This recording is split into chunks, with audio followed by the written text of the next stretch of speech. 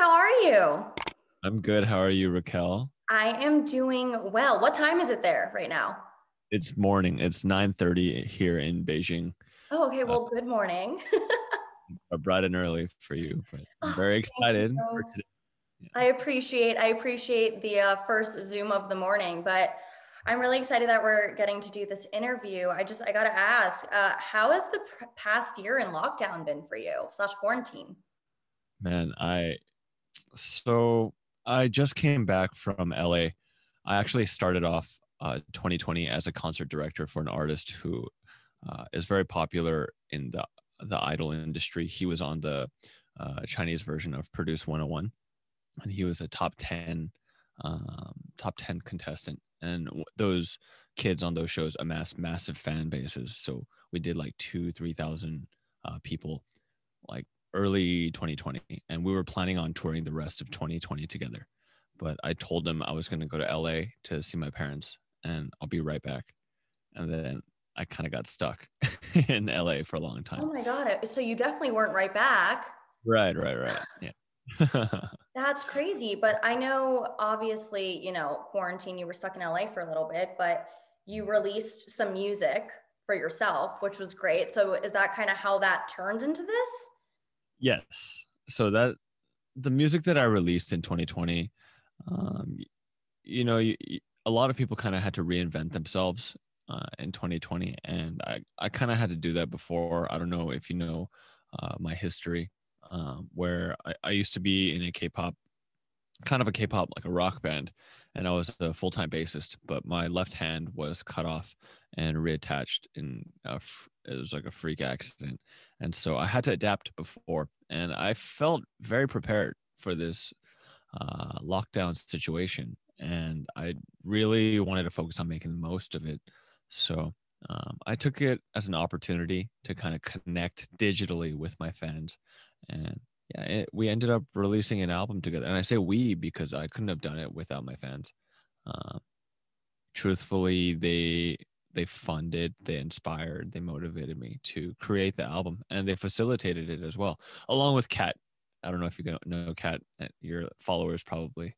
Yeah, she's a great That's friend the of mine. best. She's the absolute best. So Kat is the person who helped organize this interview, and we are so, so thankful to her. But I mean, 2020, I feel like is the year of pivoting for not just, artists like you, but for myself as well. And we've just really discovered ourselves and kind of, I feel like, a new chapter for who we really are. And I feel like this new chapter definitely obviously includes your release that is coming out soon called Heavy. So we got to get into that. I'm so excited. I'm so excited for your fans too, because you did include them a lot in this. Comes out March 26th. So when did you start writing the song? First of all, has it been something that you started in 2020 or was it recent?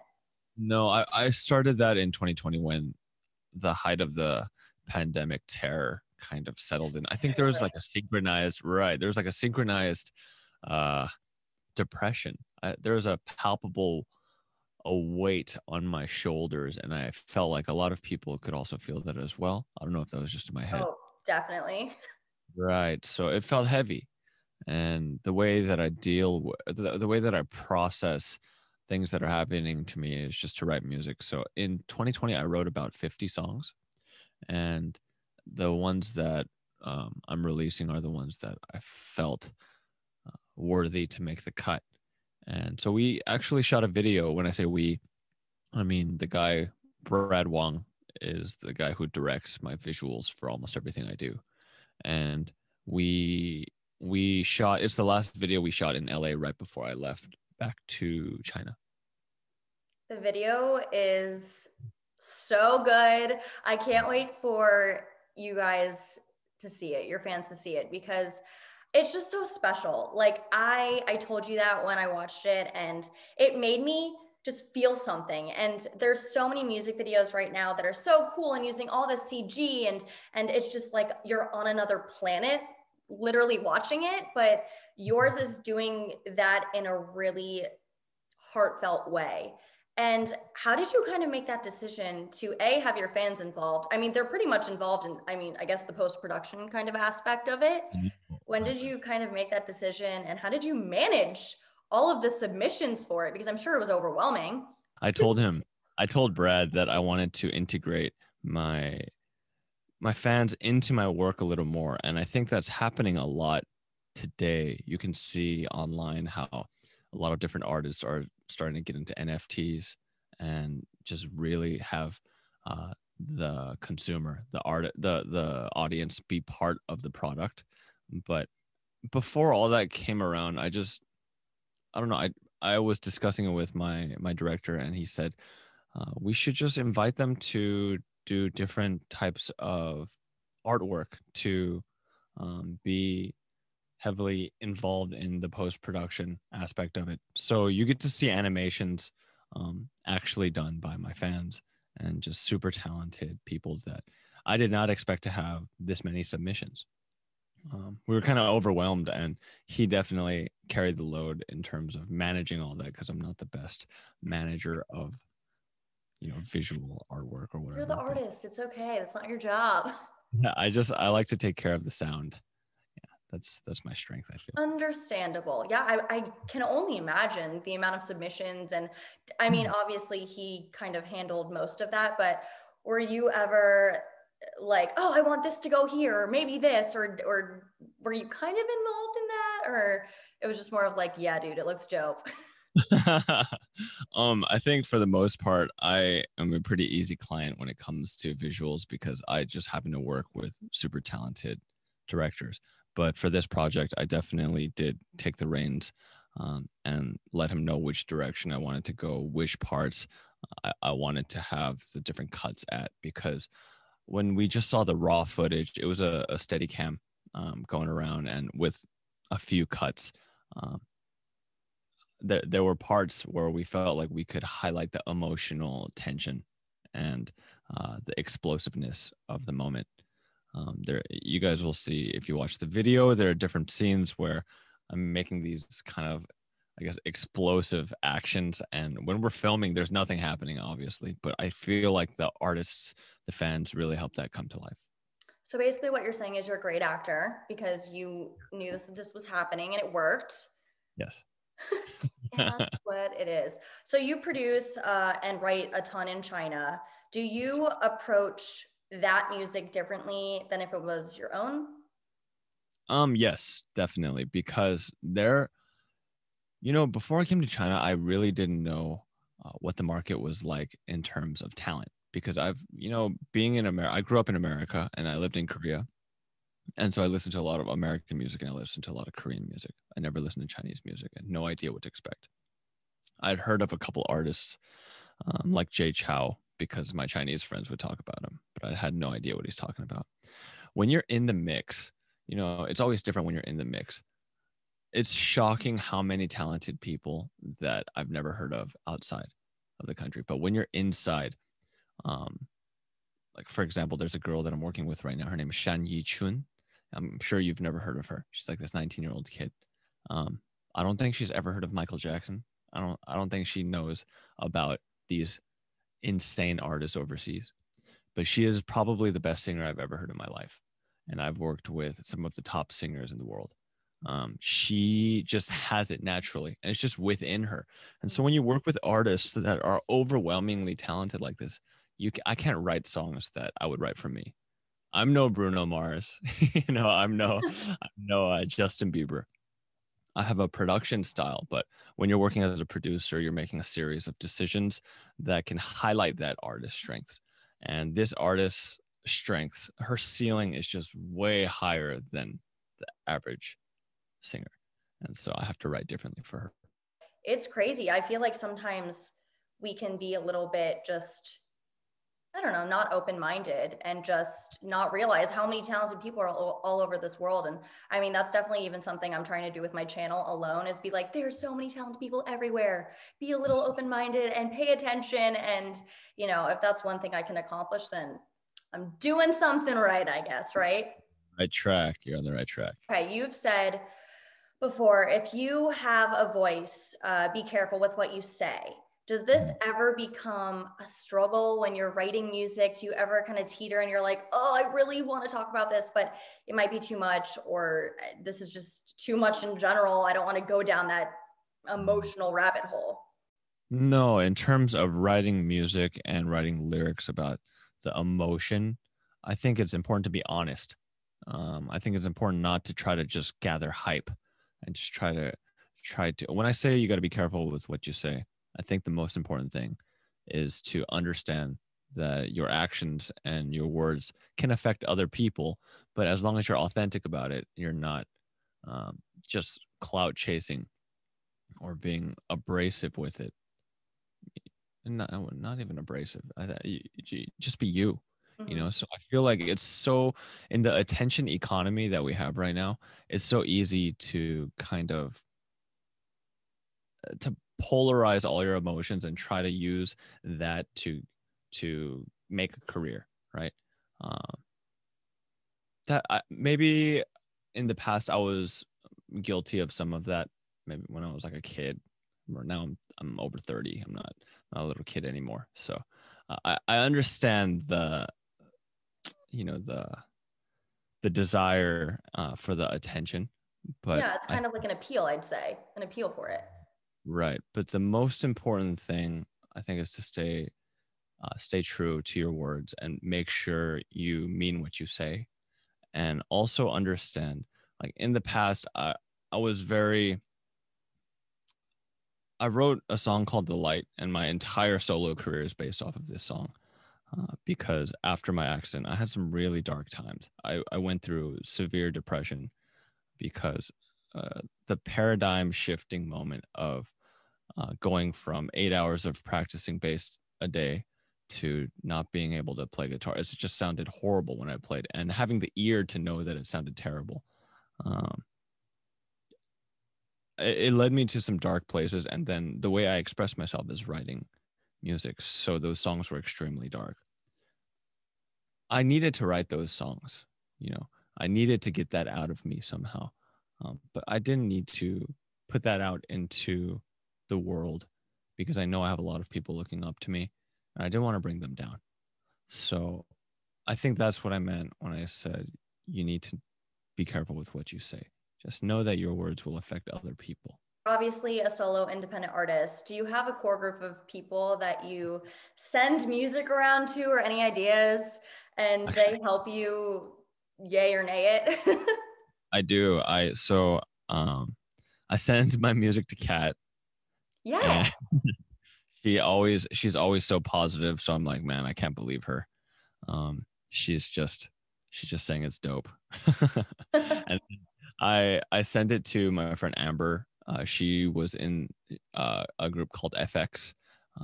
I'm sure if you know K-pop, that you might have heard about her. She's helped me a lot throughout my career. And actually, I just wrote a song and sent it to her, and she just said, "Give me that song." And so I wanted to release it, but for myself. But honestly, Amber's helped me out so much in my life. She's actually helped pay for some of the music videos that we've done. She's gone above and beyond. She's an angel. So I just decided I'd just give it to her because she's just such a good friend. So I decided to give her that song, and then I wrote another song, and then she wanted that one too, and I said no because Like, that one's mine. yeah, she's taking all my music. So yeah, I sent it to Amber, and I sent it to my buddy Enoch. I have a few friends and a few producers that I trust, and I get their opinion on it, and I make adjustments. Has there ever been a time where they've been like, this is awful, and you Yeah. adjust it, Yeah. or you just completely nix the idea?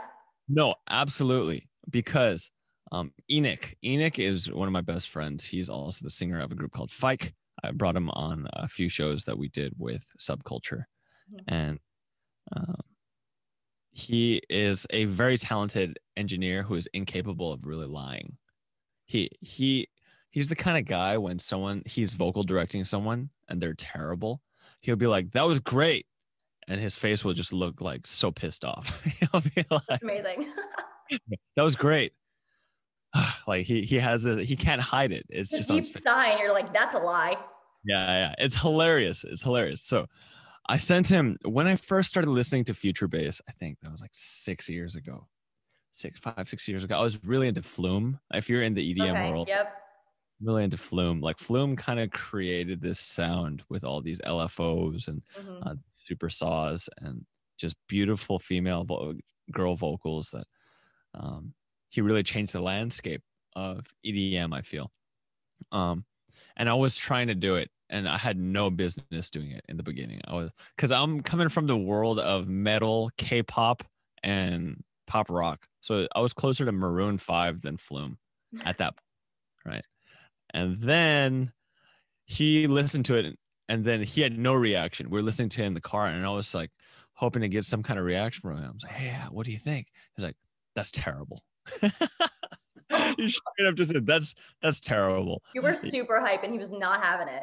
Right. And you know what? Honestly, I loved it. I loved him for that because somebody could be like, oh, I think it's cool, but when you're in the mix, it's hard to tell. Just like when you're totally out of it, when you're in it too much, you can't really tell exactly how it is. But he didn't mean it in a malicious way. Mm-hmm. He meant it in a constructive way. And I totally appreciated that. He's like, first of all, the balance is totally wrong. Secondly, they're 16-year-old kids that just wipe the floor with you in this genre. And he's like, you need to focus on blah, blah, blah, because he actually has the expertise on how to do that, to construct these tracks that sound beautiful. And so honestly, from that experience, I got way better. I just pumped out a ton of terrible tracks and then eventually got to some that sound really good.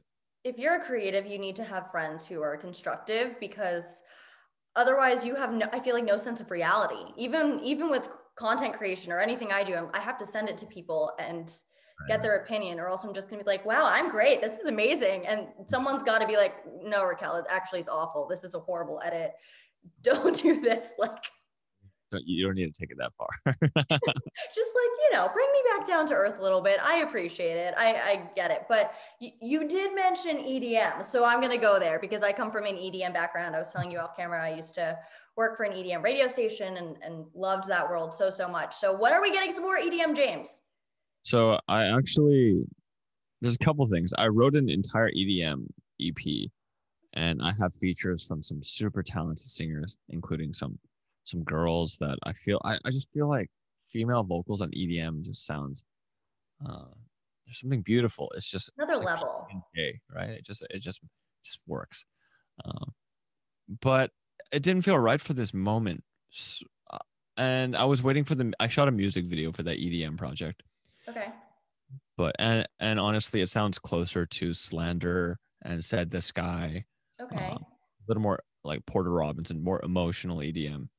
More than, it's not like Slap House or any like hard style. But so it kind of stays true to the genres that I feel I do best. But yeah, I kind of put that on the side for now because I finished the music video for a couple of other songs. I like I said, I wrote like 50 tracks last year, and I finished a lo-fi EP, and that one just feels right for this moment. So the EDM project will still come, but for now, I'm focusing on the lo-fi EP with the release of Heavy on the 26th, wherever you are. Do you ever see yourself going back into the K-pop world? Ever? My old singer Moon, recently I've been writing with him, and he has played some pretty huge songs for some big artists, including GOT7 and IZ*ONE, and a ton of other really massive K-pop stars. There's just so many big K-pop groups now, it's overwhelming. So yes, that's exciting. I will venture back into that world. Dun dun dun. I'm like, yes, give the fans that hope. Patreon has been a great way to stay connected with your fans. So what can they expect that you're dropping next on there? So I recently launched something called a special offer, where every single person who signs up for what I call the Fox tier, it's like the $5 tier and above, until the end of March, will receive a logo pin, which is it's a physical item that they can take home and put on their backpack or put on whatever. And I let the fans vote, and that's the item that they picked, and that's what they wanted to distribute to all the new people as well. So I really take into account what the patrons and what we call ourselves the Wolf Gang I really take into account what they suggest, including songs on the EP, including lyrics, including different melodies. Like they're really part of the DNA of everything I create. And I think this is the new music economy. You know, you can either get put on a massive playlist if you're lucky enough to know like the right people at like Apple or Spotify, or another huge distributor, or you can really harness your fans and let them be part of the experience. And both options are great, but you got to do the best you can with what you got, you know. And right now I'm lucky enough to have super loyal fans, and I'm moving forward with them. No, you are completely, you know, doing it the right way. I think people are so focused on getting on streaming sites and doing all of that, and they think that's a way to be connected with your fans, but there's so much more out there now, especially 2021. So you are definitely taking it to the next level, which is so appreciated. I got to ask you, what songs are you listening to right now? What is constantly being played on your phone? So I can't stop listening to Zed and Kehlani's good da, da, da, da, da, da. Good thing. I gotta, so I keep listening to Zed and Kehlani's Good Thing, and I keep listening to Post Malone's I think he did it with Grimes. Oh, not Grimes, Graves. Came Up. He has a song with Flostradamus called Came Up. And sorry, these songs are just like coming back to me now. Ex Ambassadors, Boom. Oh, Ex Ambassadors is so good. So good. I listened to them to the interview that he did with on a podcast on Spotify called And the Writer Is. And he seems like a genius, the singer of Ex Ambassadors. They're just so, I love songs that make me feel pumped or make me feel really emotional. And I think right now, those are the tracks that are getting to me. I also found out a good friend of mine just won a Grammy for mixing Nas's album. And so I was listening to Nas's new album. And yeah, I'm kind of all over the place, but I'm always hunting for inspiration. So every day I listen to new music for about an hour. That helps out. Yeah. Yeah. I feel like I'm the same way. I always say I'm either super hype in my music or super emo or songwriter. There's no in between. And I'll be working out and listening to singer-songwriter music, like wanting to cry, but it's hyping me up in a weird way. I don't know. It works sometimes, you know? I totally get you. What is next for you, James? Next for me is Heavy. It's releasing March 26th. And it is kind of the culmination of everything that I do best. If you haven't heard my music before and you're a listener of Racquel, please check it out. And I'm sure you'll love it. You will love it. It's going to be loved. Okay. I'm super excited that we got to do this. Super excited for all of your future endeavors. Plug yourself all the way, all your social media. Where can we find you? Find me on Instagram and Facebook at Instagram.com/JamesJHL. And Twitter is James Joo-Hyun Lee, which is kind of ridiculous. It's hard to spell. But good luck to you on finding me. And I think that's it, right? YouTube. Wait, no, your Patreon. We got to plug the Patreon. Join the Wolf Gang. Get your own logo pin. $5. It's patreon.com/James. I believe James JHL. Honestly, if you go to my Instagram and you hit the link in my bio, I have all my links there and you can go check that out. I'll link everything for the interview too. So you'll find everything in the bio. So definitely do that. James, it was such a pleasure talking to you. Hopefully get to do this again soon in the future. And I will definitely be posting everything so everyone can find you and it's gonna be great. I will as well. Thank you so much. Thank you.